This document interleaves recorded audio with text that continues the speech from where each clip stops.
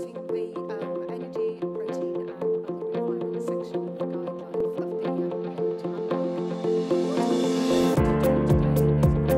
handbook. I'm responsible for leading the group of dietitians that are looking at updating the nutritional requirements section of the handbook, and instead of basing it on evidence from healthy populations, we're basing it on evidence from sick populations. The underlying principle of what we've done has changed radically. What we've done before is we've said we are basing the estimation of requirements on BMR equations for healthier populations and adjusting it for people who are ill.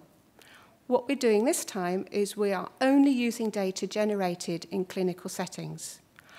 We are only using data where the methods that they used were validated and that the studies that they undertook were undertaken in a as rigorous way as possible in a clinical setting. We're collating it according to how metabolically stressed the patients are, rather than necessarily by disease condition.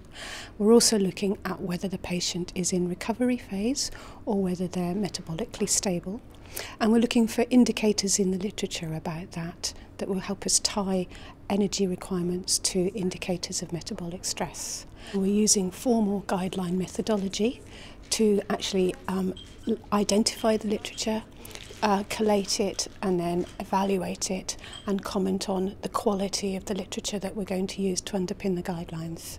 I think dietitians have to seize the challenge of being seen as the people who know about this kind of thing, about how to estimate requirements, and I think we're the only profession that have the underlying knowledge to underpin their estimations of requirements. Anyone can do it with a rule of thumb, but dietitians, after they've read this chapter, should be able to do it with a great deal more confidence in the evidence that they're using.